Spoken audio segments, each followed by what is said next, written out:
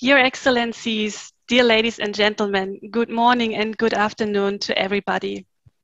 On behalf of the Konrad-Adenauer Foundation, I would like to welcome you to our panel discussion on COVID-19 and public governance, effective global vaccination strategies for vaccine access.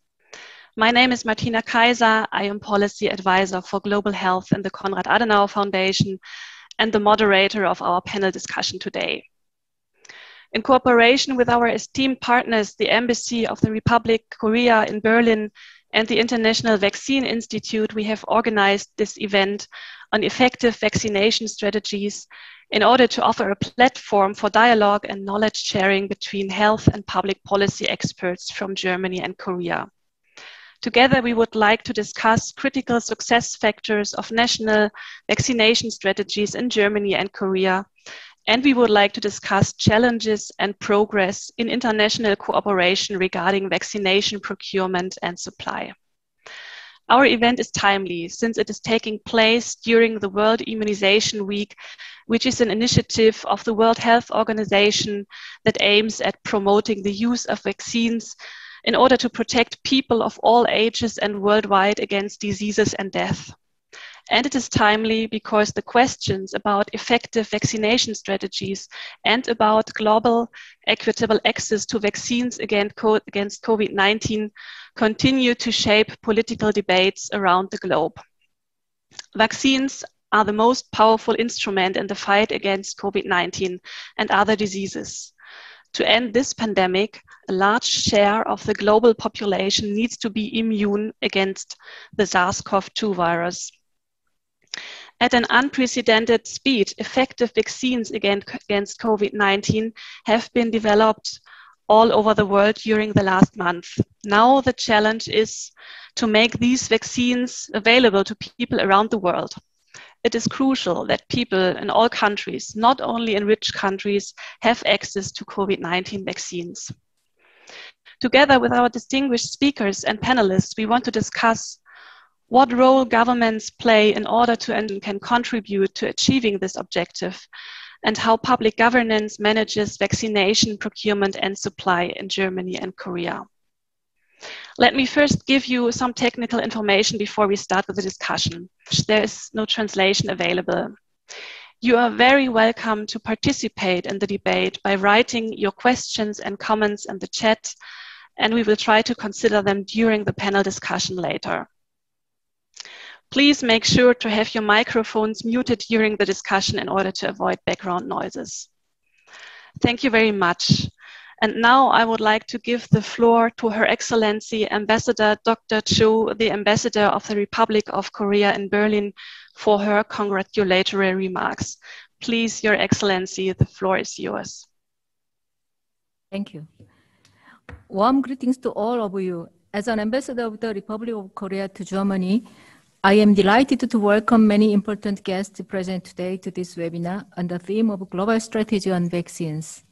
I'd like to convey my deep gratitude to the Konrad-Adenauer Foundation and the International Vaccine Institute, as well as many prominent experts who have kindly accepted our invitations.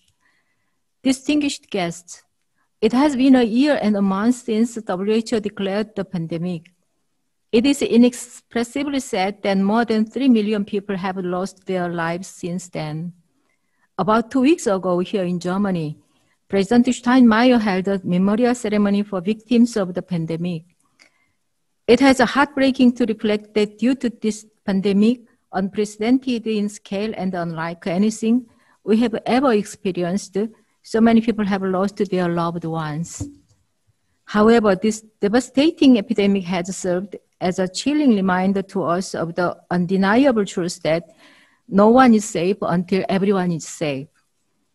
No single country, no matter how powerful or prosperous, can address this threat alone. It is true that COVID-19 vaccinations gave rise to hope that the end of the tunnel may be in sight.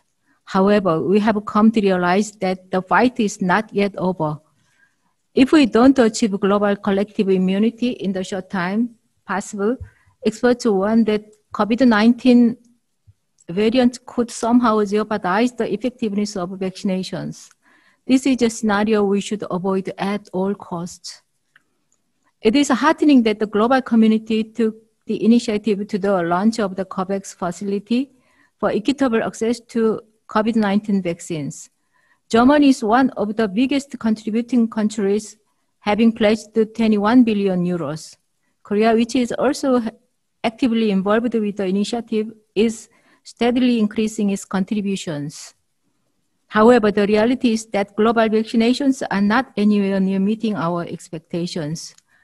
40 million doses of vaccines have been allocated to 100 countries through COVAX, which covers a mere 0.25% of the world population. What is more, while 1 in every 4 people got vaccinated in developed countries, it is only 1 out of 500 of other countries. From these statistics, it is quite clear that there is a need to increase the production of vaccines, and it is vital that we distribute them fairly. It is of key importance that every country is involved and that we draw upon and mobilize every possible resource available.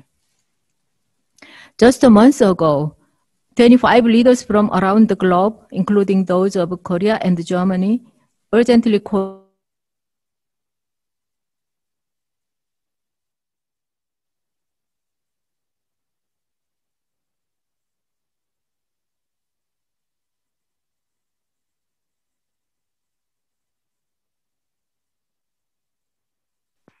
I'm afraid that the internet connection is maybe not stable. So I would continue now with the video recorded message of Mr. George Bickerstaff, the chairperson of the IVI Board of Trustees, who had sent his welcome remarks, and then we would try afterwards to reconnect Her Excellency Ambassador Dr. Cho again. Thank you very much. Thank you for your congratulatory remarks, Ambassador Cho. I'm very pleased to welcome you all to this dialogue on the role of governments in assuring equitable access to COVID-19 vaccines and the challenges and best practices in search of effective vaccination strategies.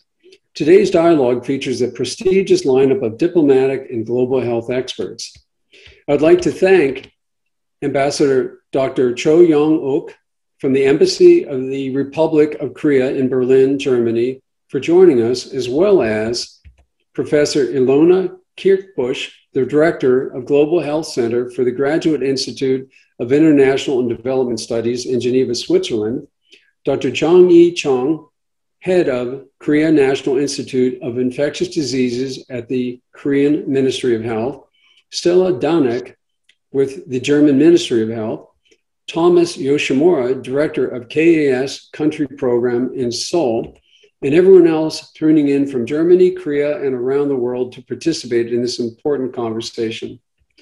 IVI was established in 1997 with the vision of a world free of suffering from infectious diseases.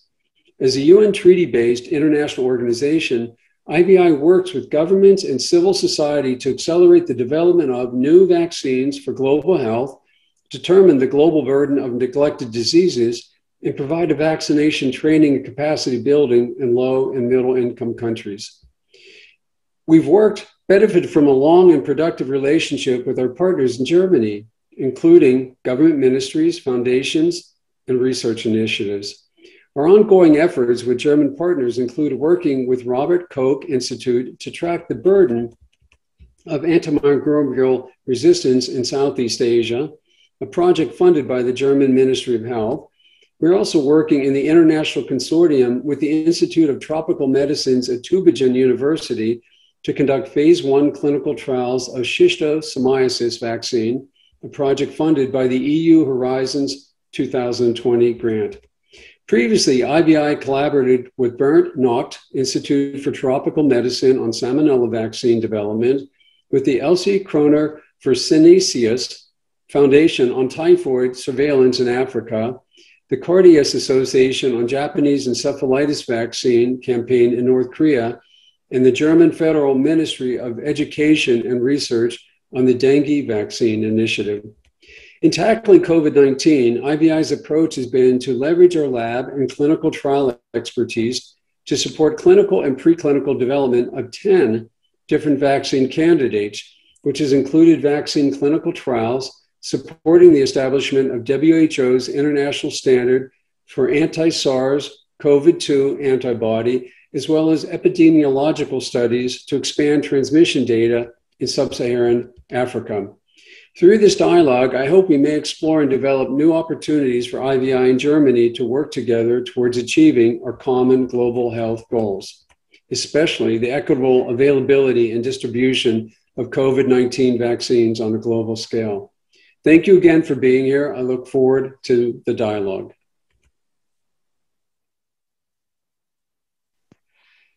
Many thanks to Mr. Bickerstaff for his warm welcome remarks and also for highlighting the importance of international cooperation with regard to research and science.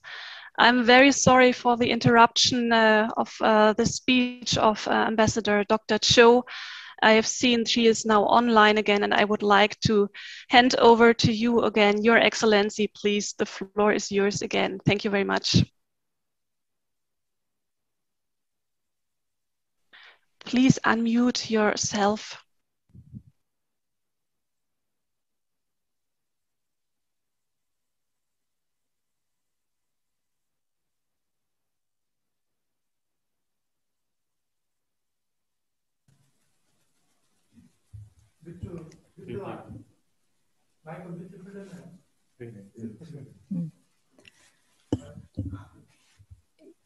Yeah, sorry. I go on my rest of speech.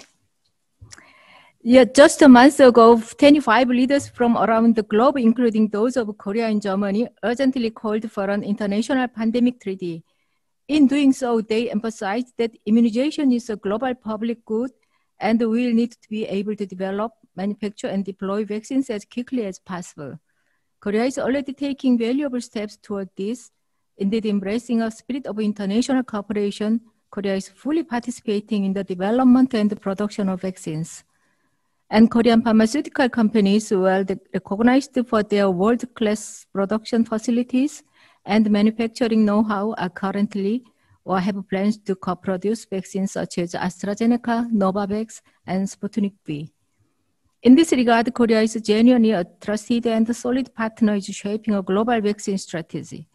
We are keen to play our part in presenting such a strategy, which will be instrumental in addressing the current vaccine shortages and, in fact, developing future technologies.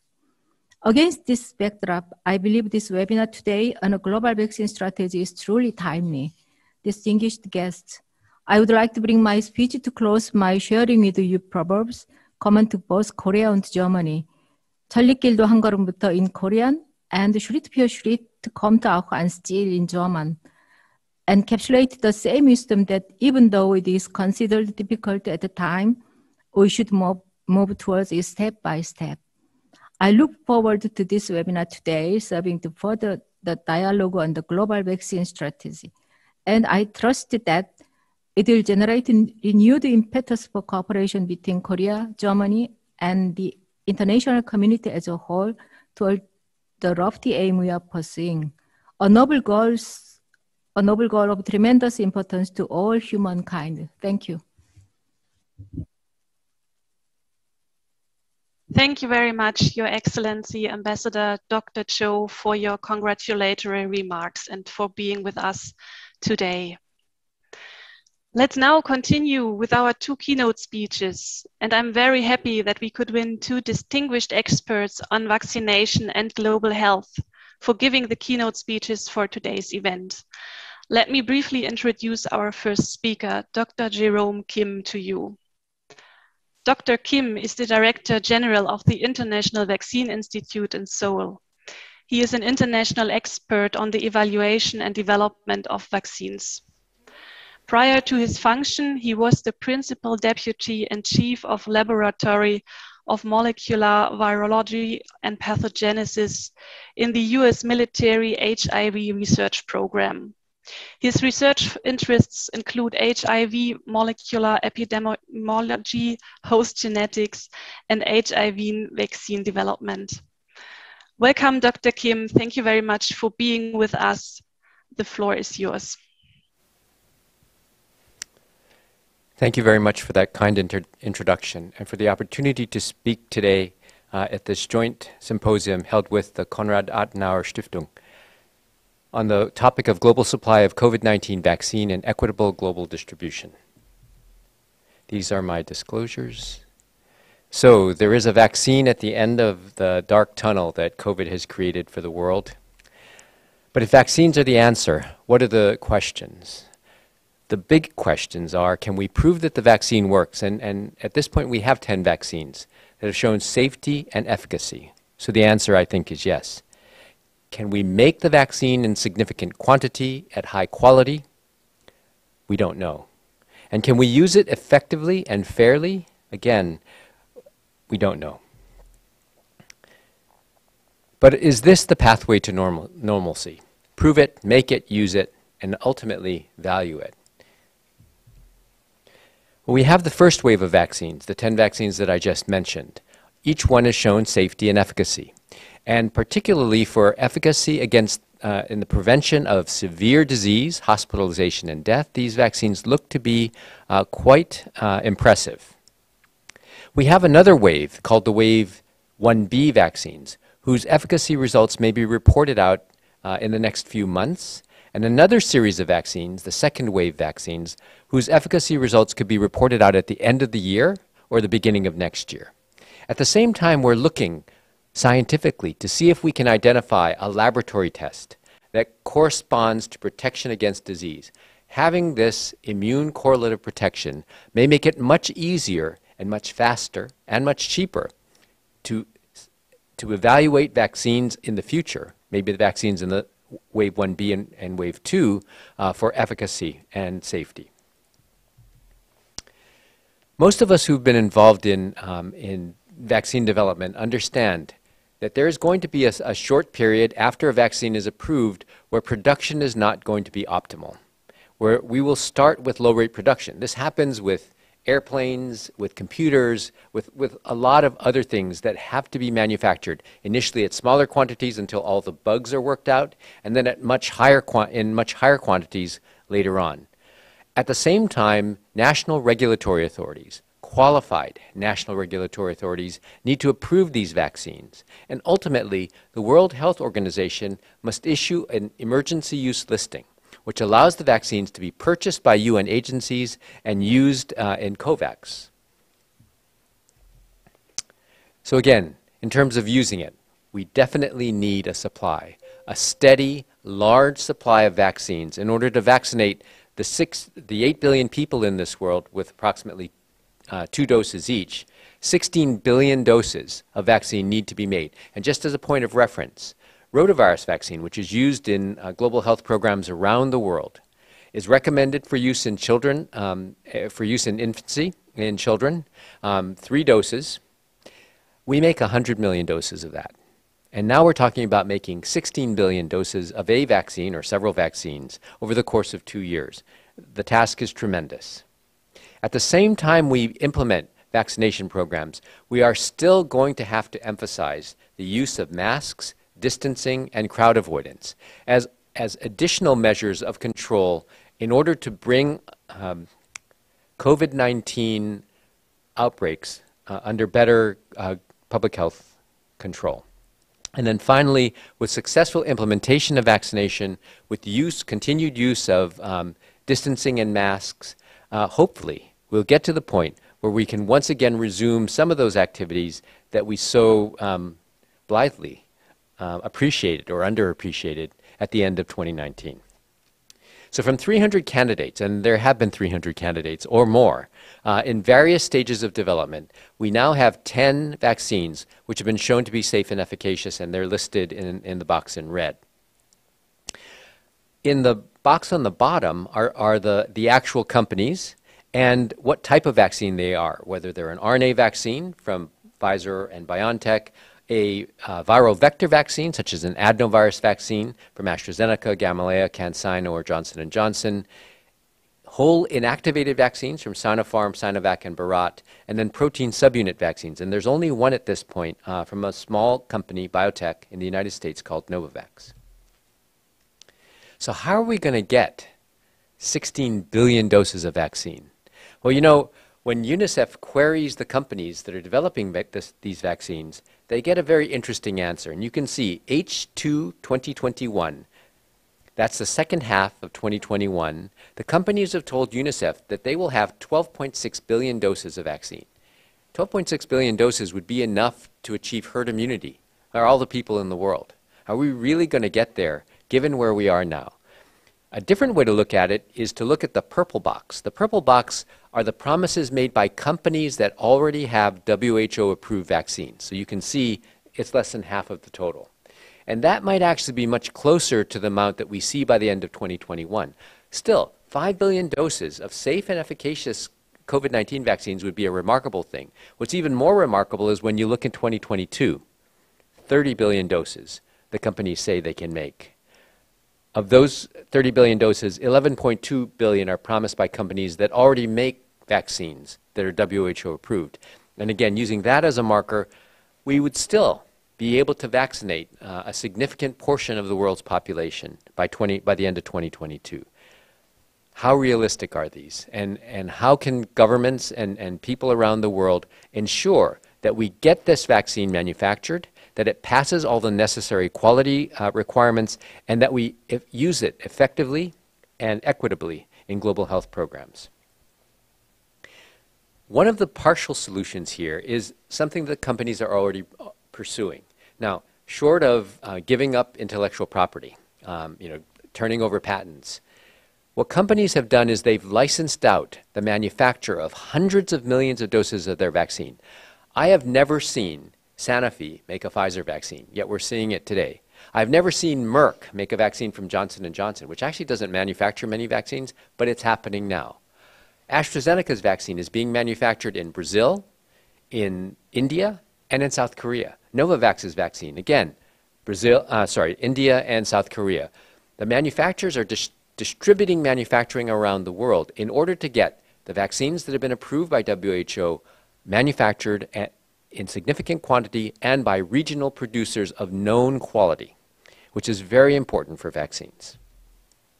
This is a different projection. This is a projection from the Chatham House, and it's looking at demand, supply projections through the end of 2021, and you can see that even the low scenario postulates that there may be 10 billion doses of vaccine available by the end of 2021. Now, will all this vaccine be WHO approved? Possibly not. But all the vaccine that's used in China and vaccine that's manufactured in India for use in India does not need WHO pre-qualification. So again, there are lots of different things that play into this scenario, but it looks like by the end of 2022, maybe vaccine supply may not be an issue. Maybe. Vaccine manufacturing is a complex process. Unlike a drug, which is a chemical, vaccines are biologics, and biologics have a lot more steps in their manufacture, and those steps all have to be controlled for quality. Because the last thing you want is for one dose of vaccine to be safe and efficacious, and the other dose of vaccine to have no effect at all. So companies have to be very careful that they can manufacture the same vaccine over and over and over. In fact, it's often said in vaccines, the process is the product, and the process is always quality controlled. The other part of this has to do with regulatory approval. It would be great if all the regulatory agencies, the Food and Drug Administrations, the regulatory authorities of countries around the world were able to take a vaccine manufactured in that country to vouch for the quality of the clinical trial data and to vouch for the quality of the manufacturing. Unfortunately, not all countries around the world have this capability. So what you see in the left-hand side, the stringent regulatory authorities, are the highest level of WHO approval. WHO says that these are the countries around the world whose regulatory authorities really do an outstanding job at regulating the quality of clinical data and the quality of manufacturing. The others are functional, And again, not all the countries in the world are functional. All the stringent ones are functional, but not all the functional regulatory authorities are stringent. Korea's regulatory authority, the Korean Ministry of Food and Drug Safety, is functional. The DCGI in India is functional. The NMPA in China is functional, but they are not stringent regulatory authorities, which may mean that products that are coming from India or China or Korea may have to go through a different type of review at the World Health Organization. A regulatory authority in Bangladesh, which is not considered functional, can approve vaccines for use in Bangladesh, but that vaccine cannot be referred to WHO for approval. So it may not be possible to just distribute manufacturing all over the world. It may take the presence of these functional regulatory authorities or a regulatory authority that's willing to vouch for manufacturing in a country. And often they're not willing to do that, particularly now, because all of them are swamped by COVID-related research. All right, so getting into use. Through COVAX, we have the first opportunity ever for near concurrent access to innovative vaccine technology. Typically what happens is a vaccine is approved, vaccines developed in high-income countries, so rotavirus vaccine, again, approved in 2006 by the US FDA, approved by WHO in 2009, recommended for use in 2009. 100 countries have accepted rotavirus vaccine into their national programs, but not all of them have implemented actual vaccination programs. So that globally now in 2021, 15 years after the first approval of rotavirus vaccine, 60% of the world's children do not get that vaccine. We can't let this happen with COVID-19. So for the first time, we have an organization, COVAX, 189 countries committed to distributing vaccine to high, middle, and low-income countries in the first year of introduction. That's a remarkable thing. That's something we should keep and preserve after COVID-19 has passed. It's organized by CEPI, Gavi, and the World Health Organization. 92 low and middle-income countries will get the vaccine free of charge. Again, a remarkable thing in the first year of introduction. Do we need to get more of it? Yes. COVAX actually initially supplies only 20% of need, but it gives every country, all 189 countries, theoretically qualify for 20% of their need. Now, not all of them will need it, but it still means that 80% of vaccine needs are going to be lacking by the end of 2021. And this is the graph that many people have already been referring to. If you look at the number of doses administered per 100 people and compare that to gross domestic product per capita, you get a nice curve. The wealthier the country, the more people are vaccinated. The poorer the country, the fewer people are vaccinated. So despite the promise of COVAX, we are still underperforming in the vaccination of people in low and middle income countries. High-income countries have reserved 10 billion doses of vaccine. Modeling suggests that the exclusive use of these vaccines, of the first 2 billion doses of vaccine manufactured by the high-income countries without some equity, will double global COVID deaths. Now, 3 million deaths so far, 6 million deaths, if we aren't able to more equitably distribute the first 2 billion doses. But it goes beyond the human cost. There's an economic cost. And that economic cost will be borne, $4 to $5 trillion of economic cost, by the high-income countries if they cannot devise a better mechanism to share the vaccine supply equitably. So, how do you enter COVAX? And what is shown in the circle are the 4 vaccines that have been approved by stringent regulatory authorities, either the US, the European Union, MHRA in the UK. Of those, all 4 have achieved WHO emergency use listing. Very important. Because to be COVAX accessible, you need to be WHO EUL approved and approved by a stringent regulatory authority, or approved by a stringent regulatory authority. And so far, Novavax hasn't entered that group. But you can see that right now, we can use 3 vaccines: Pfizer, AstraZeneca, and J&J. Now, later on today, hopefully, the Chinese vaccines are being evaluated by WHO, and maybe some of them will be approved. And that would be an enormous benefit. They are not yet in COVAX. So deals are being made now, hopefully, that will allow these vaccines, once they're WHO approved, to enter the COVAX mechanism. So, the new questions for 2021. We have 10 vaccines. How do we know which ones to use? And is there anything in the pipeline, in wave 1B or wave 2, that looks better? Will we need multivalent vaccines that cover the different mutants, the UK mutant, the South African mutant, the Brazilian mutant, now 2 Southern California mutants, and a whole series around what we call 617, now known as the Indian double mutant, although it actually has 13 mutations? It's a real problem. What cross-protection is there in vaccines? So the data we have so far suggests that the vaccines may work, at least in a test tube. Some actual data, Johnson & Johnson and Novavax, that they actually protect against the South African mutant. Do we wait, or do we start developing them now, at risk? Will COVAX deliver on the 20% of vaccine promised in 2021? And when will the other 80% be promised? Will vaccine nationalism, that is, the ability of countries to withhold vaccine made within their borders from international commitments, undermine COVAX? Will vaccine geopolitics undermine COVAX, so that if country A has 60 million doses of vaccine that it's not going to use, will it give that vaccine to COVAX, devise a new mechanism that will prioritize vaccine deliveries to countries that need it the most, or will it give it to friends and allies, or places that it would like to exert greater influence? So vaccine geopolitics could undermine COVAX as well. There is an issue around vaccine security that we should have recognized earlier, because vaccine manufacturing is a highly specialized process. You can't develop it overnight, and it's not something that you can just transfer, because there are both quality issues and also regulatory issues that may stand in the way. Thank you.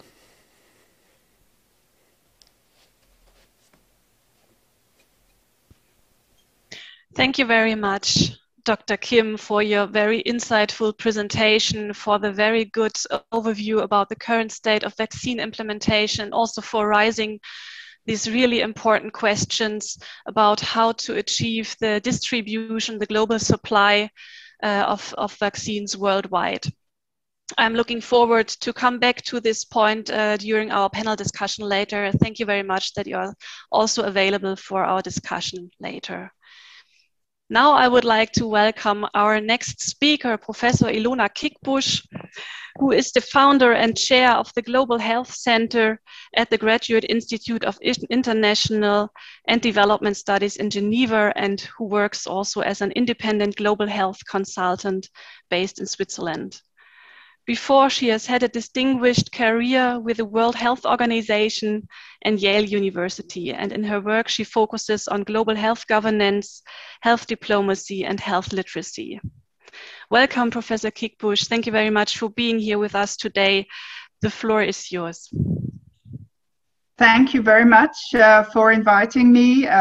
Thank you for the opportunity to speak on the geopolitics of the vaccine distribution. I hope you can see my slides now. And it fits very beautifully to the issues that we have just heard. And I hope this presentation will be able to show you how complex vaccine distribution is and how political it has become. If you think back to last year, you will remember that the focus of, yes? Could I share this? Okay, I will try again.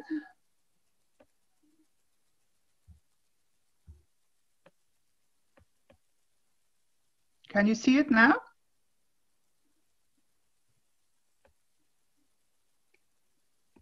Yes. Yes, you can see it. Okay, perfect. Thank you. So if we think back just a year, and it seems a very, very, very long time ago, health diplomacy and geopolitics focused very much on the World Health Organization. You will remember the fights around what we called the politvirus, the US-China conflict that really dominated the global health discussions. And it's been very interesting to see how throughout this year and the process of 2020, WHO is now 100% part of the solution and no longer seen as the key problem. If we look at 2021, and the speaker before me has already highlighted that, we think in global health diplomacy that vaccine equity will be the defining global health issue this year. And vaccine equity is inextricably linked to geopolitics. If you just look at this map that I have put on this slide, you will see if we stick to the present distribution model and the present distribution time frame, there will be many countries where vaccination won't really move forward until late 2022 or from early 2023. That's a very, very long time in terms of COVID distribution. In 2020, we heard that a lot of governments gave two promises. They continuously stated that vaccines were a global public good, and they continuously stated that there should be a fair distribution of vaccines within and between countries. And that was also the basis of the ethical recommendations by the WHO and the starting point for COVAX, as we have already heard, how those 20% that are distributed through COVAX will be distributed.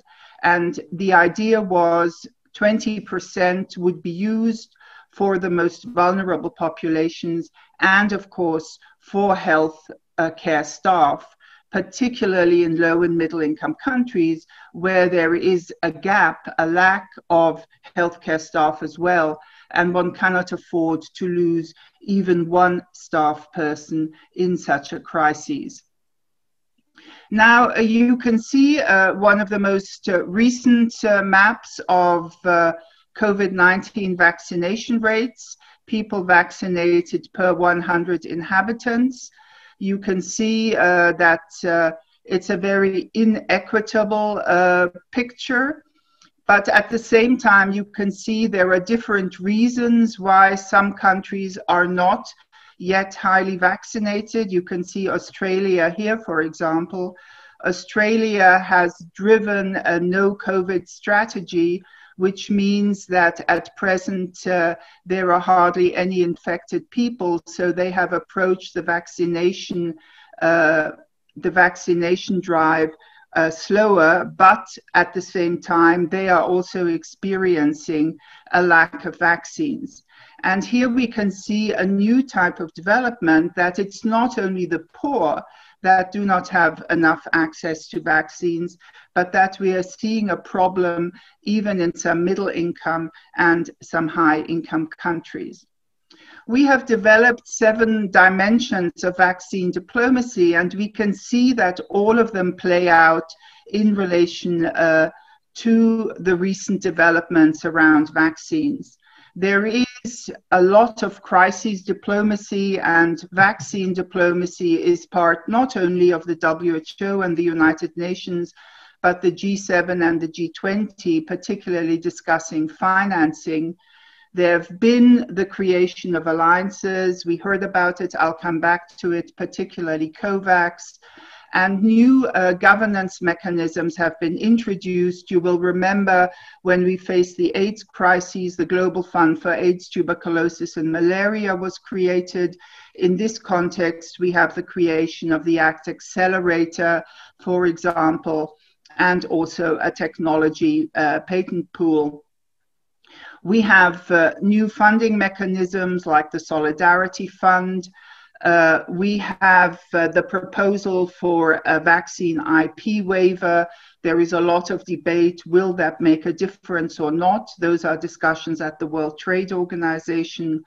There is the use of geopolitical sharing, let me call it that, around mask and vaccine diplomacy, which I'll come back to. And of course, We hope that if vaccines are distributed more fairly, that this will contribute to peace and security. No one is safe until everyone is safe. But if you look at countries like Syria, etc., the possibility to vaccinate people there is incredibly difficult. We say that there are two types of vaccine diplomacy. There is the vaccine diplomacy that creates solidarity and global cooperation, mostly within multilateral mechanisms.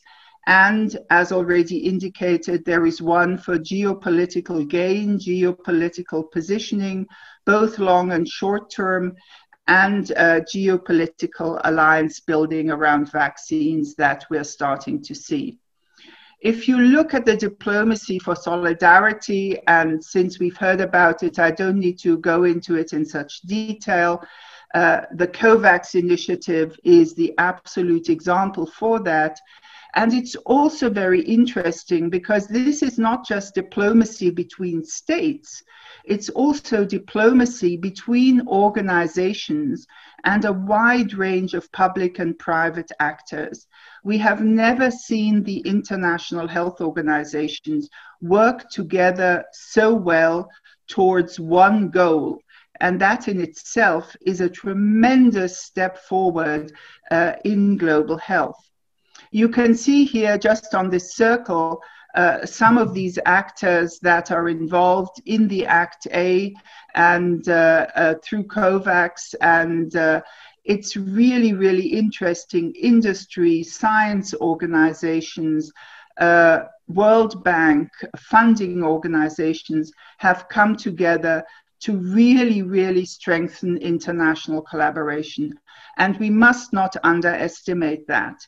There were criticisms of this mechanism, but let's not forget, we got the vaccine much sooner than any one of us would ever have hoped, even, the most acclaimed researchers. And so once the vaccine was available and on the market, some of these complex structures weren't yet functioning as well as they should. Not all legal aspects, for example, had been resolved. But we can see with the way it's gathered speed that it's really moving forward well now. Of course, already here we've seen the problem. Many countries, and you can see Germany has been incredibly supportive of COVAX and the multilateral mechanisms, that many of the rich countries, in quotes, have provided funding for COVAX. But then we reached a stage where the money wasn't enough because we needed the vaccines. And so here we have one of the largest geopolitical tensions right now. It's not so much the old development model where the rich give money. It's a new model where the rich need to share concrete vaccines and help in many other ways that were indicated, like, for example, help build production facilities. And the speaker before me sort of alluded to it. The vaccines have become geopolitical tools. You can see here the countries that developed vaccines and who they are sharing it with, what agreements they have made, for example, for clinical trials. Think of the agreement between China and Brazil for the clinical trials, with the promise that if these trials are successful, you would have easy access to these vaccines. So it needs a lot of political analyses of vaccine distribution that is only starting right now to go into greater detail. So we can see that right now the global capacity to produce vaccines is only about 1/3 of what we need. And right now we're actually in an additional crisis because of the situation in India. India produces 80% of the vaccines needed for COVAX. And at present, point one, they need vaccines themselves. Point two, they need the ingredients to make the vaccines, which not everyone is sharing. point three, they just can't keep up, last not least because the workers in the vaccine factories are also affected by the very high infection rates in India. So you can see that a lot of proposals have been put forward to share vaccines, to share patents, and to move forward in quite a different strategy. Much of the discussion has also moved to the World Trade Organization, where the waiver for vaccines, for patent rights on vaccines is being discussed. The new director of the World Trade Organization, the first woman, the first African, is trying to negotiate between countries how one can find a solution. It's interesting, again, from a geopolitical perspective, as to the fact that it is South Africa and India that have put this proposal to the World Trade Organization. And of course, the groups most opposed to it are the high-income countries, at present the US and the European Union, even though there are rumors that they might be willing to find a third way through the diplomacy of the Director General. So, as I said, there are these two types of vaccine diplomacy, one for solidarity, one for geopolitical gain. And we see a systems competition of both hard and soft power, of generating trust between countries and playing a long game. And there is quite a fear, as the world reshuffles itself, that countries will remember who helped them. And this is the approach that countries like China, that countries like Russia and others have used over the last months to say, look, the West is not here to help. And of course, if you look at these two pictures, if China sends vaccines, it has China printed all over it. If COVAX sends vaccines, there is no German flag on this, even though Germany has given a lot of money for COVAX. So once you go into the multilateral sphere, you actually start to lose geopolitical visibility, and some of the other countries are exploring this. If we take a quick look at some of the countries, you can see, maybe some of you heard President Biden's speech yesterday. He says our vaccines will become arsenal for the world. But before that happens, every American will have access. Every American will be protected from COVID-19. And there is a strong debate within the United States, with global health experts and advocates saying that the United States has to move more quickly to share vaccines. Again, the US has given significant funding to COVAX. So again, the old model, we give money, but we don't share our vaccines. In the European Union, again, the EU has given enormous amounts of money to COVAX and the ACT Accelerator. It helped create it. It remains a key exporter. The vaccines used in the United Kingdom for the high vaccination rate, a major part of those were produced within the European Union. So it's also difficult for the European Union to negotiate with its member states. And there is, because of the vaccine race, there is tremendous pressure within the Union to first vaccinate within the European Union rather than sharing vaccines. And this is a very, very hot political debate. Russia has explored this space, this political space. It has sent its Sputnik vaccine actually to European Union countries, to Hungary and Slovakia. It's offering more doses to Europe. Some of the German federal states are discussing whether they should buy Sputnik. And it's part of a larger geopolitical destabilization agenda to say, look, your own backyard can't guarantee this. We are here to help with cheap prices, with building production facilities, and making deals. If you look at the deal made between Bolivia and Russia, we give you vaccines, you give us access to the rare earth materials that you have. China, very similar. China does want to share with COVAX, but it is also providing a wide range of countries with either cheap vaccines or donated vaccines. Here it is particularly in competition with India in Asia, and South Korea will be very familiar with some of these moves. But it's also from the start moving to build production lines, creating infrastructures, building production lines in at least 10 countries. Until recently, the most astute geopolitical player was India. It's a leading vaccine producer. It moved to the TRIPS waiver. It made vaccine diplomacy with its neighboring countries. It made vaccine diplomacy with other geopolitical partners. And it moved forward on its commercial approaches. Right now, though, there's a crisis as India sees the surge in cases. The export of vaccines has been reduced, even stopped in some cases. There's a shortage of ingredients. And it's only a couple of days ago that the US lifted the export restrictions on raw materials, nationalism, as we called it. And I've already referred to the reduced production.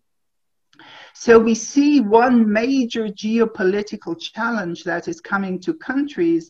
Everyone relied on India to be the pharmacy of the world. Nobody really thought about the fact that the pharmacy could also be in crises, and then everyone will suffer, both rich and poor countries. This is one of the vaccine alliances that has been created in the Indo-Pacific. Some of you will be familiar with that. So coming to the end, if we look at vaccines and geopolitics, we see that systems competition is played out geopolitically. It offers opportunity for new alliances. Vaccine nationalism actually becomes a destabilizing factor in the relationship between rich and poor countries. And the systems competition between autocracies and democracies is coming to the fore. Since democracies are subject to much more political pressure within their borders to vaccinate people than autocracies, they find it more difficult to share vaccines, which is why they share money. And this is a very, very difficult challenge. Health inequities and vaccine access will continue to drive geopolitics. It's already influencing G7 and G20 negotiations. It's interesting to see how it's becoming part also of revisiting trade agreements. The South Korean colleagues will know this in relation to the negotiations with the USA on vaccines around the FTA Pact. And ODA, we can see, is losing much of its influence. So if we look at it politically, we would say now is the time for the world's democracy to show that they can deliver solidarity. It's a bit tricky. Everyone's waiting for the others to move. The pressure is very high on the United States to act in a similar way as they did with HIV/AIDS. Remember the big PEPFAR program. There is a request to have a very pragmatic multilateralism where all vaccine-producing countries, West, Russia, China, etc., come together to actually move forward together. And there is the suggestion, as you have heard, for a global pandemic treaty. So to end, we must counteract the decoupling of global health. Middle powers will play a tremendous role, and here South Korea is incredibly important to raise its voice, to be part of the initiatives that democracies take. We need the actors to come together. It needs a strong WHO to help move that forward. And I end with the sentence that everyone uses right now, but it is absolutely right and important. No one is safe until all are safe. And if we let geopolitics get in the way of that, we will all lose. Thank you very much. Thank you very much, Professor Kickbusch, for this very interesting analysis of the geopolitical dimensions of the debate about access to vaccines. I'm sure we will come back to this in our discussion later. In the interest of time, I would now switch over to our panel discussion and would like to introduce our three distinguished panelists. We have the discussion on challenges and best practice in search of effective vaccination strategies. We have now seen two presentations focusing on the global aspects of vaccination, and I'm now looking forward to our discussion about the more national perspective on vaccination strategies. First of all, I would like to welcome Professor Hee-Chang Jang, the director of the National Institute of Infectious Diseases of Korea. Before he received his PhD in medical science in 2011 from Jeonnam National University, Professor Jang engaged as a volunteer doctor in a program of the Korean International Cooperation Agency. Welcome, Professor Yang. Thank you very much for being with us today. Our second speaker is Ms. Stella Danek, who serves as policy officer on COVID response at the German Federal Ministry of Health. Her work focuses on cross-departmental cooperation, the national testing and vaccination strategy. And in addition, she heads special operations at 2 vaccination centers in Berlin. Good morning, Ms. Danek. Welcome, and thank you that you're here with us. And our third speaker is Dr. Andrea Haselbeck, who is working as a senior research scientist at the International Vaccine Institute in Seoul. Here she leads the intervention and implementation research department, and in her work she focuses on multinational infectious disease surveillance and vaccination programs in sub-Saharan Africa and Southeast Asia. Welcome, Dr. Haselbeck. Thank you very much for being with us today. My first question goes to Professor Jang. You are heading Korea's Central Institute of Infectious Diseases, the central institution with regard to disease surveillance and prevention. What are the primary objectives of the Korean national vaccination campaign, and what are central challenges? And what is the role of the National Institute of of Infectious Diseases in Korea with regard to the implementation of the vaccination strategy? Yeah, thank you for inviting me to this event today. Yeah. Today is also a very important day for me because I was given AstraZeneca vaccine today according to the Korean government vaccination schedule. But unfortunately, I have some adverse reactions, including flu-like symptoms. So please understand my poor condition. And number one, the primary goal of the Korean national vaccination campaign is that to reduce the number of deaths from COVID-19, not the herd immunization.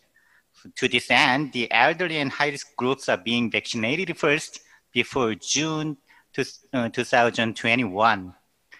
And next, after that, in order to achieve herd immunity if possible and reduce the prevalence of COVID-19 in Korea, we are trying to vaccinate the whole country within this year if possible.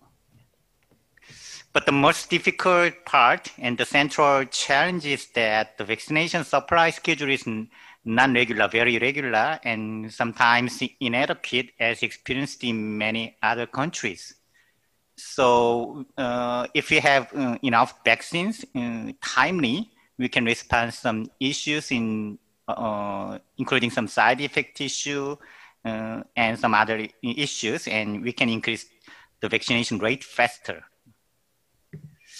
And number 2 question is that the role of National Institute of Infectious Diseases in Korea. Actually, the National Institute of Infectious Diseases in Korea is actually R&D organization to support the new vaccines in Korea. So we are trying to develop our own COVID-19 vaccines now. But the other role is that we are organizing the preclinical test research and clinical test research of vaccines currently available in the world. And in addition to such a work, we are providing a scientific basis for policy making by conducting clinical studies on adverse reaction and immunogenicity and cross-immunization issues in Korea. And number 3 question, what lessons did Korea learn during the course of the vaccination? First, we learned that vaccine production worldwide is inadequate compared to the demand.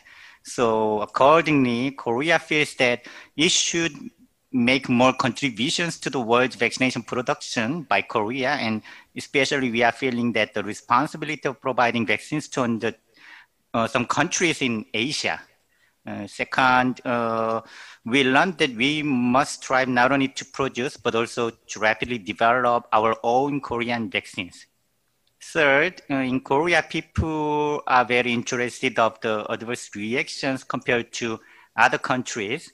And if there is some adverse reaction or death cases, it is reported as breaking news regardless of the causality in Korea. So I feel it is very important to reassure these national worries. And finally, Korea is a country that has succeeded in quarantine, but the vaccination speed is not fast. So if we gain some experience in this pandemic vaccination, we are expected that a rapid vaccination system will be established in Korea. Thank you. Thank you very much, Professor Zhang. Let's switch over to Ms. Danek. Ms. Danek, Germany started its vaccination program against COVID-19 end of December 2020, and you have been involved in the development of the German vaccination strategy from the beginning. What are important cornerstones of Germany's vaccination strategy, and what are central challenges? How is the strategy implemented? Who are key actors and institutions? Thank you very much. First of all, I would like to thank you again for the organization of this really interesting forum. And I would like to expand again on the point that Professor Kickbusch made. A few months ago, or a year ago, we did not imagine that in December 2020, we would have a viable vaccine available. So I think this is something that we should all keep in mind when talking about vaccination strategies as well, because usually it takes 8 to 12 years to develop a vaccine. And within nearly a year after the start of the pandemic, we had viable vaccines available. So as you said, our vaccination campaign started nearly exactly 4 months ago on December 27th. In Germany so far, we have distributed or administered 26 million vaccines to date, and that makes 20 million first doses and 6 million full immunization schedules, and that's nearly 1/4 of our population. So nearly every 4th inhabitant has now been offered a vaccine. I would like to touch upon a few major points that are a part of every element of our vaccination strategy, instead of going through every step of our vaccination strategy from development to international cooperation.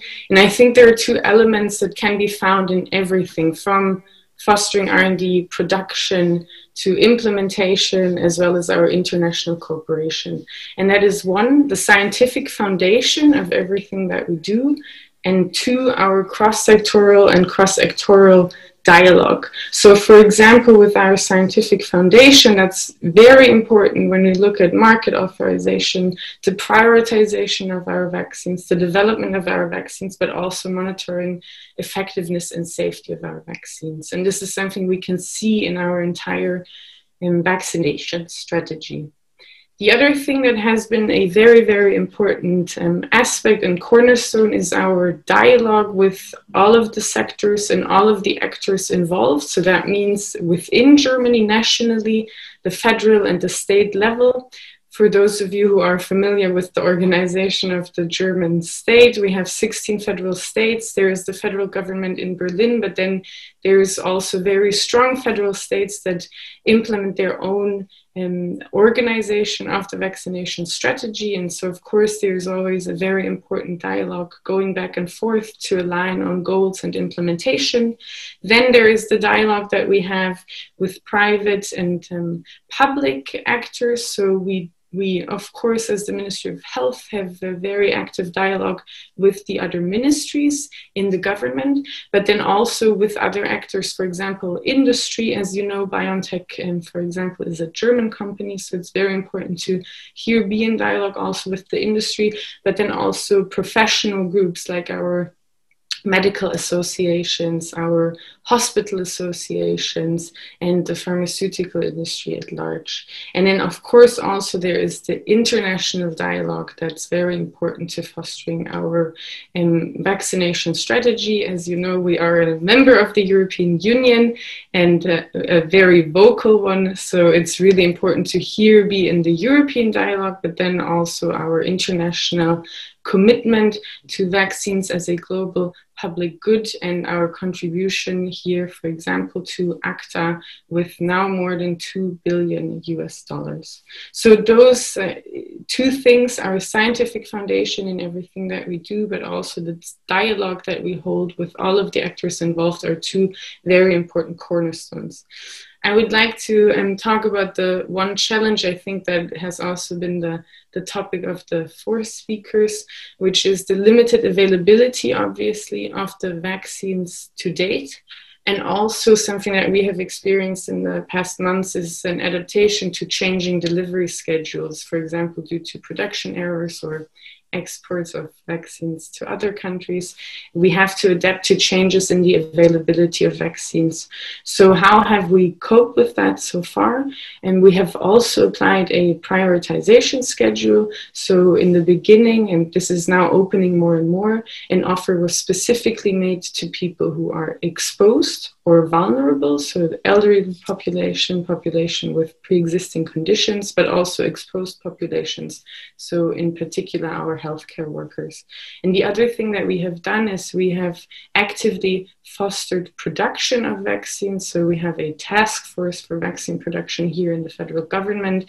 And for example, this month, the new BioNTech production plant has opened here in Germany. As some of the speakers before have mentioned, production is a very challenging process. For example, in the plant here in Marburg, it's 50,000 single steps to just produce the vaccine here, and those are just the latest or last steps within the vaccine production schedule. So we're very happy to have been able to contribute to another production plant that will also ensure not only our local, but also global supply of vaccines.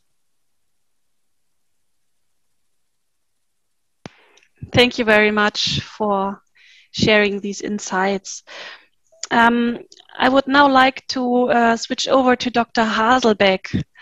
Dr. Haselbeck, your work focuses on vaccination programs in African and Southeast Asian countries, and we have heard during the debate before that in particular poor and middle-income countries are affected and have not equal access to vaccines against COVID-19 at the moment. What are your observations? What effects do national vaccination strategies have on poorer countries, and how do debates of vaccine safety in rich countries influence the perception in poorer countries?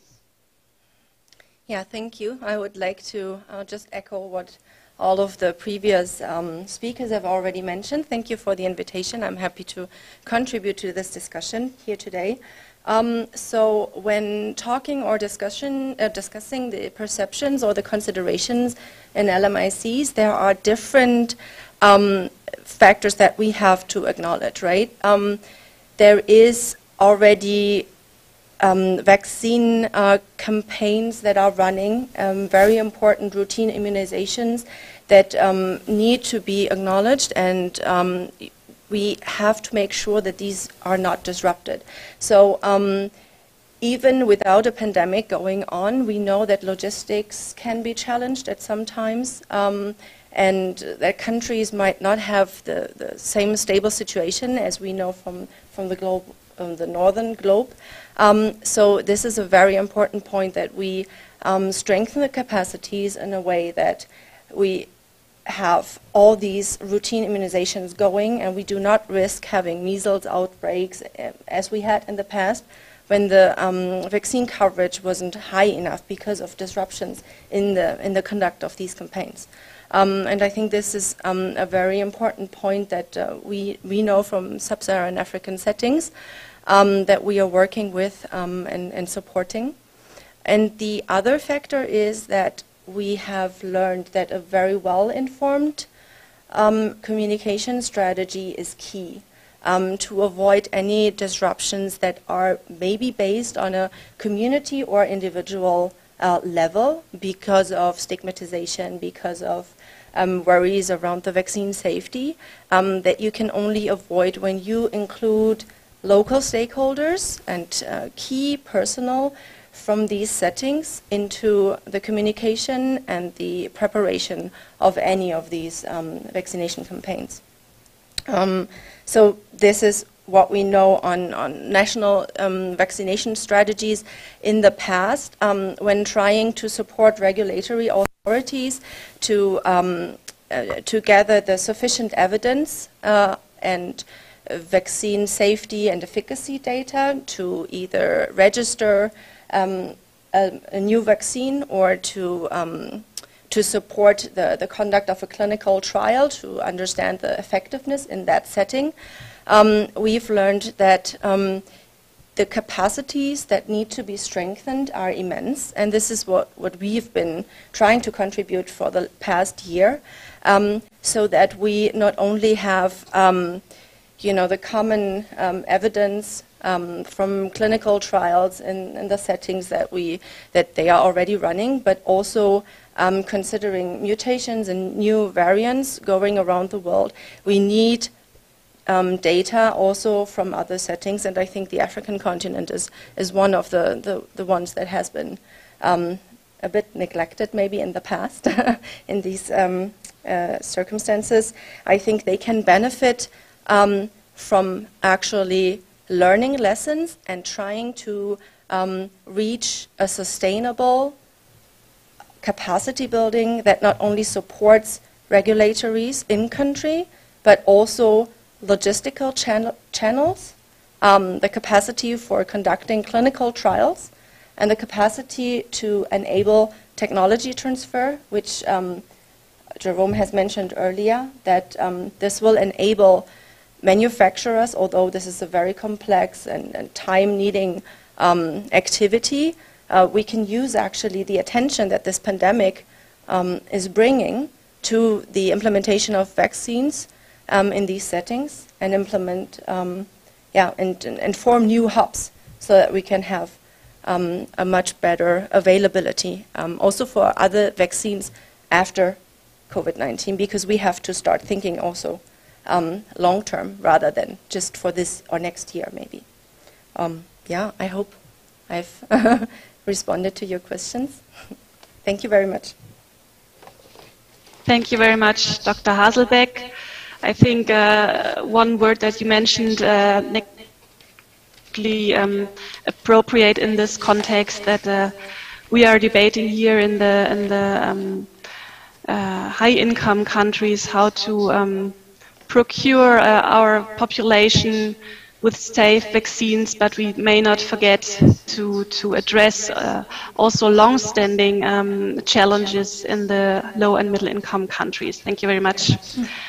I would now like to come back to Dr. Kim, who gave his very insightful presentation on the current state of vaccine development and all the challenges that are related to the global distribution. Dr. Kim, we have heard a lot now about how to implement effective vaccination campaigns and strategies, but what, in your view, are the preconditions for a successful vaccination campaign? What are the three biggest challenges or preconditions that need to be available or that need to be achieved in order to achieve the vaccine goals? So I think the first one, and many of us have talked about it, is supply. We need to have a significantly greater supply of vaccine available for use around the world. And that's, you know, vaccine. We need the vaccines. But vaccination is actually is the key component here. And so we not only need the supply, but we need to be able to get it out. We are turning what would normally be an extended program of immunization, an EPI program in kids, to an universal program of vaccination. So those infants, their brothers and sisters, their moms and dads, and their grandparents all need to be vaccinated. And that's an undertaking that we've never done before. And maybe this might be something that survives COVID. So now we can look at lifetime vaccination for everybody, which would be a great thing. The second part is data. And there is just a huge shortage of data. If you look at the map, there isn't a lot of COVID in Africa. Many of us think that that is not the case.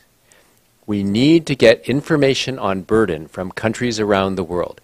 The amount of COVID in India right now is substantial. It may actually be even greater than we think, because we have to have appropriate levels of testing. We have to be able to sequence variants, because variants are going to be a really important part of whether the vaccines are working. But on top of that, we need information on effectiveness. Are these vaccines actually doing what they're supposed to do? And I say that, you know, we have the Pfizer vaccine and the Moderna vaccine, and they're greater than 90% efficacy. But that efficacy was determined looking at the protection of an individual. And what we're looking at in the next phase is the protection of society. Does the vaccine decrease hospitalization, severe infection, hospitalization, and death? Because that's what we need in order to have a public health effect. Finally, we don't have any information on transmission. And in the absence of that information, we're going to need to continue to wear masks after being vaccinated for some period of time. And it's really important that sometime we start generating information on the impact of vaccination on transmission of COVID-19. Finally, we have to remember systematic prevention. Vaccines are only a part of the solution. We still need to continue to distance, use masks, and avoid crowds until such time as sufficient levels of vaccination are present in the population so that gradually the things that we put into place to control COVID can be withdrawn.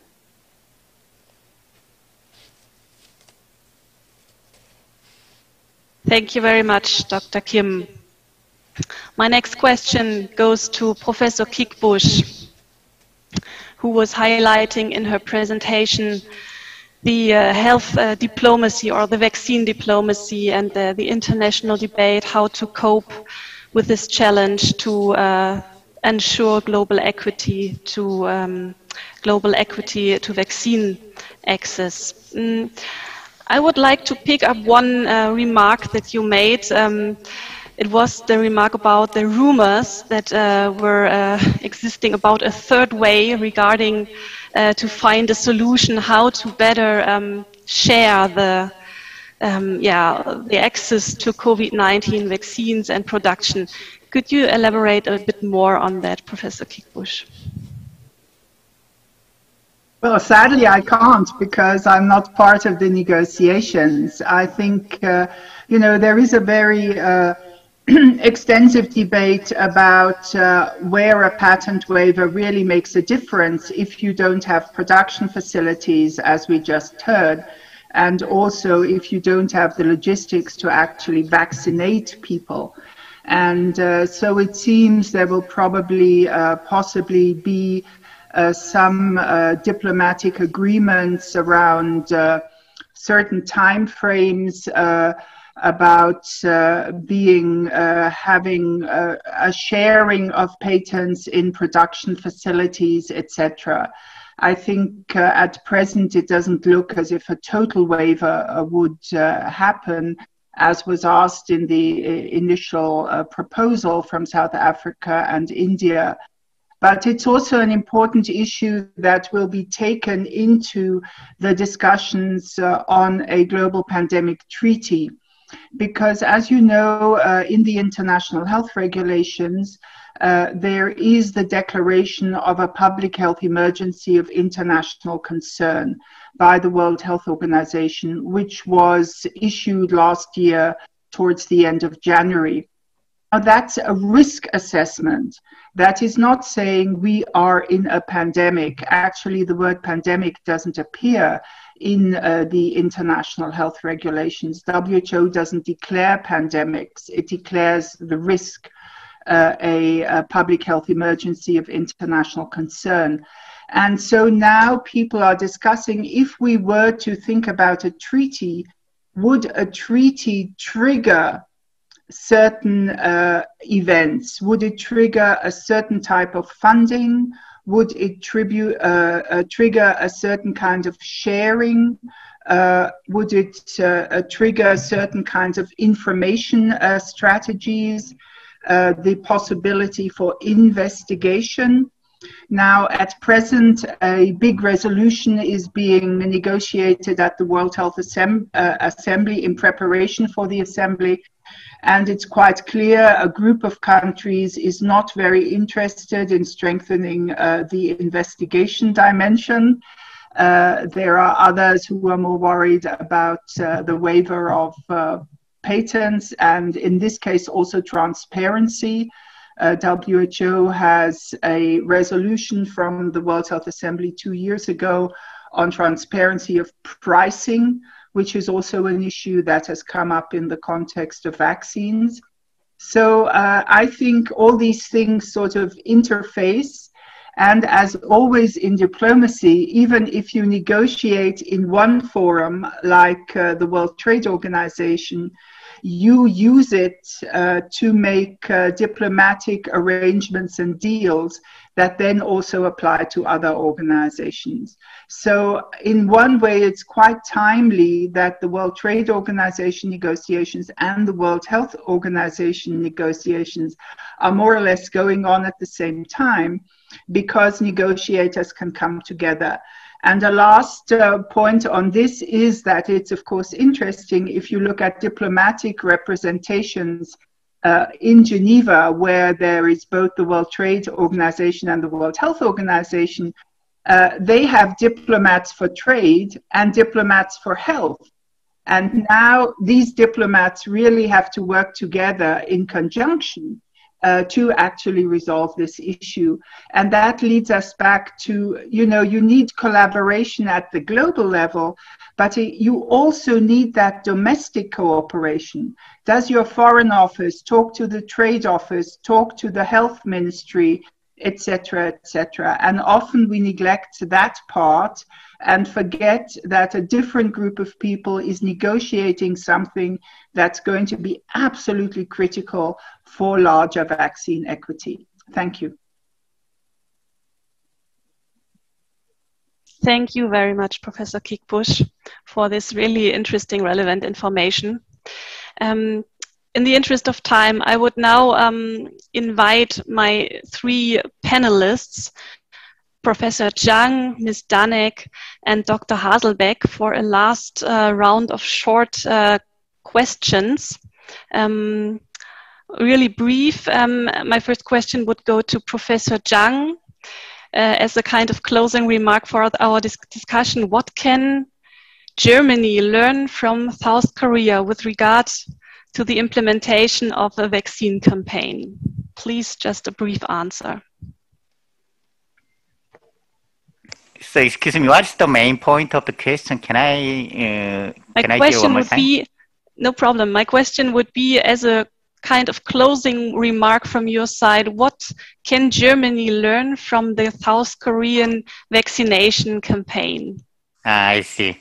I think actually Korea should learn from Germany more, but in Korea, actually, we have some experience from MERS, Middle East Respiratory Syndrome. And at that time, I was also a specialist in infectious disease, and I take care of the MERS patients also. And during that time, we learned a lot from how to manage the disease, and a lot some quarantine strategy. But this time, for this reason, I think the Korean government can manage the COVID-19 well because of the MERS experience.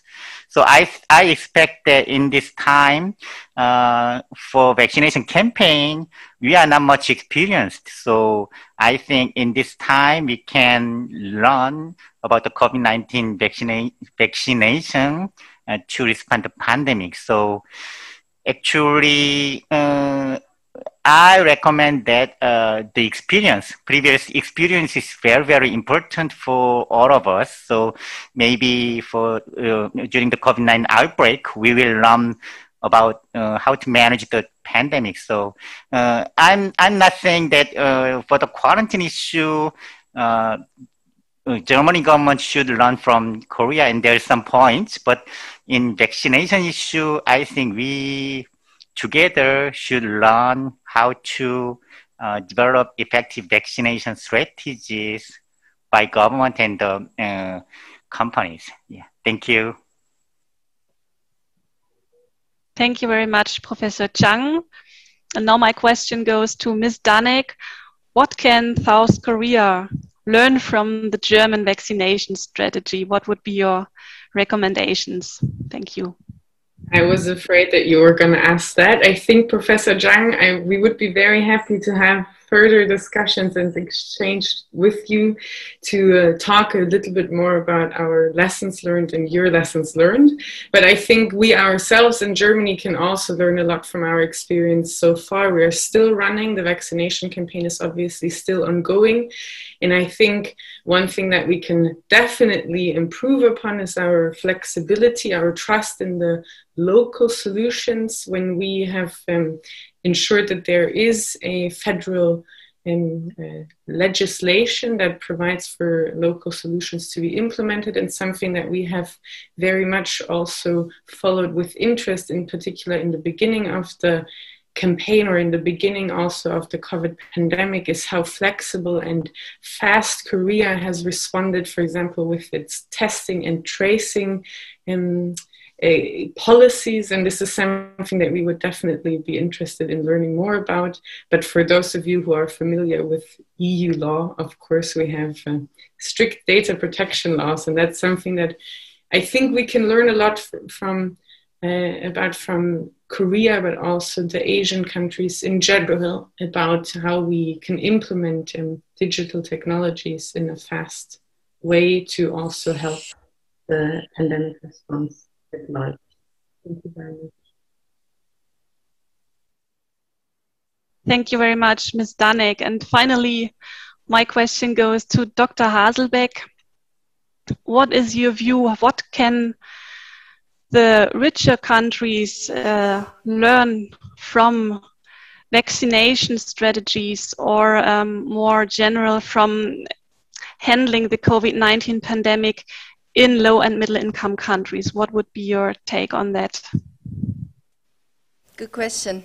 I think what we can learn is that they are always aware, because they are tackled with infectious diseases on a complete different level than we are. We are, in that sense, a bit spoiled, I can say.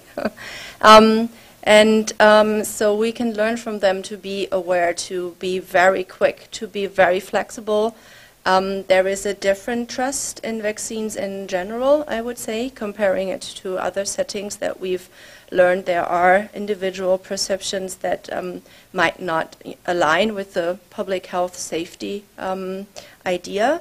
And this is something that always surprises me a lot, how dedicated healthcare workers are and how much they contribute in order to supplement or to support the health responses in the different settings. And I think for us as IVI, what we've done and what we are very happy to be able to work with very trusted collaborators is supporting them in redirecting any project healthcare facility staffing to the COVID response, which might still happen these days. And we're cautiously monitoring the development in the different countries that we are working with. Yeah, and we're hoping to get effectiveness data very soon, as Jerome mentioned. We think this is very crucial moving forward. Yeah, and I think they are working very hard to do that. So very happy to support that. Thank you. Thank you very much, Dr. Haselbeck. Since time is running out, I would now like to close our discussion. And before I hand over to my colleague Thomas Yoshimura, the director of CAS Country Office in Korea, for his closing remarks and for his wrap-up, I would like to thank all experts for sharing their knowledge and insights on vaccination strategies and their geopolitical implications. I think many important issues have been addressed in our discussion. I would like to thank our partners, the Embassy of the Republic of Korea and the International Vaccine Institute, for the excellent cooperation. And last but not least, I would like to thank you, dear audience, for your interest and for your participation in our event. And now I hand over to Thomas Yoshimura for the wrap-up and the closing remarks of our discussion. Thank you very much, and goodbye from my side. Yes, Martina, thank you very much. Now I have the last task to say the last words and bring back, I will try at least, some of the highlights that we had through our discussions before I have the honor also to close the event. Please stay on a few more minutes. I will make it short, but would like to remind you of some of the things that I wrote down, which impressed me from the keynotes onwards through our discussion. Ambassador Cho, in the beginning, she started with the sentence that was repeated afterwards, that no one is safe until everyone is safe. I can underline that. It was brought up. We talked about the light at the end of the tunnel, which Dr. Kim also brought up in his keynote speech then afterwards with the slide, I remember, and saying that we have to make clear that although there is a light and the vaccines that we're talking about are a light at the end of the tunnel, the fight is not over yet. And she started with very impressively lining out the difference between the over 20% that we have in the developed countries that are somehow vaccinated on the one hand, and I tried to calculate, she said, 0.2% in the developing countries. That's a difference of 100-fold, I understand. So we see where the challenge is. And then the message by Mr. Bickerstaff showed that the IVI is working on that field and has also pointed out that there is an ongoing cooperation already with Germany. For example, he pointed out with the Robert Koch Institute, Tübingen Fresenius Institute, the BMBF, which is certainly worth expanding.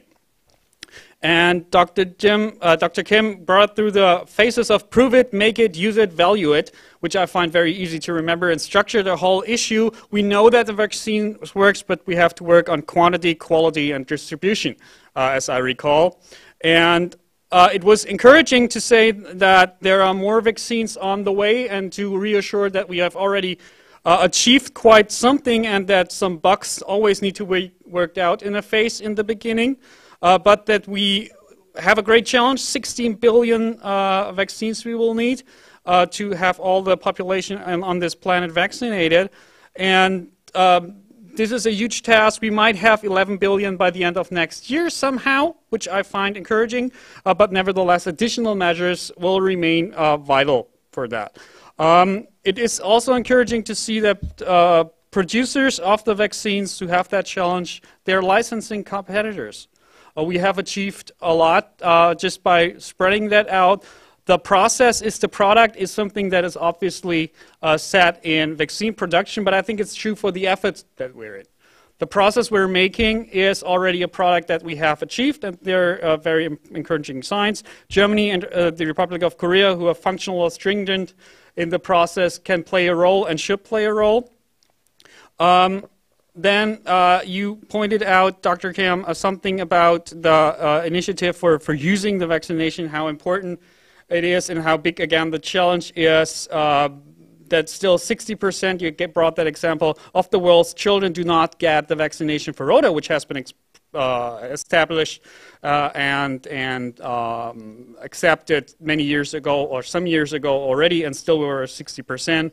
So what COVAX is like to achieve the 20% in 198 countries is remarkable by itself. Nevertheless, we have to work on the remaining 80%.